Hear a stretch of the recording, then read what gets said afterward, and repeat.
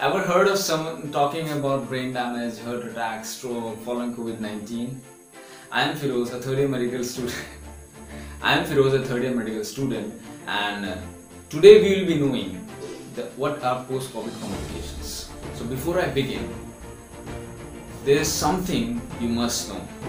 According to a study done in Italy and published in JAMA, that is Journal of American Medical Association, stated that 87.4% of the people recovering from COVID-19, even after being discharged from the hospital for 2 months, they had either of the two symptoms: prolonged fatigue, मतलब लंबे समय के लिए थकान, or difficulty in breathing.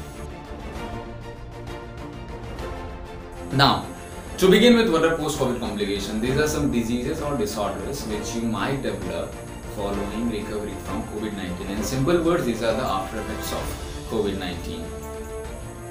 So researchers and doctors all around the world have suggested, remember it's not yet proved, but they have suggested, and there are high chances that coronavirus can affect permanently the lungs, even after recovery, permanently the lungs.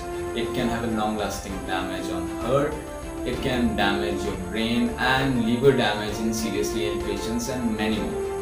But the good thing is that you are less likely to have one of them, because Randeep, the director of Aiims New Delhi, said that out of the total patients in India, only 5 to 10% of the patients are critically ill.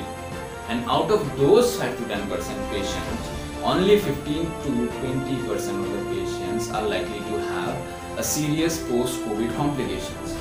But the main thing of concern, as said by Dr. Neeraj, is even with mild and moderate severes, he said, we are witnessing impaired lung function in patients, in many patients, even after recovery from coronavirus. So that is the main concern.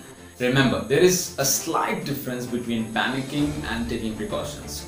You should not panic. You must not panic. But at the same time, you cannot afford to be careless, because a mere stay of 5 to 6 days in hospital in a private setup can cost you 70,000 to 2 lakh.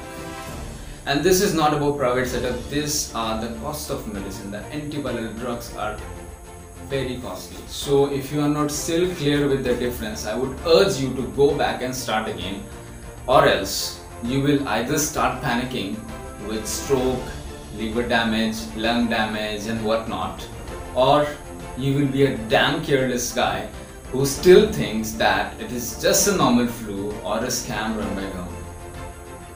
That's in this video. See you next week. Bye.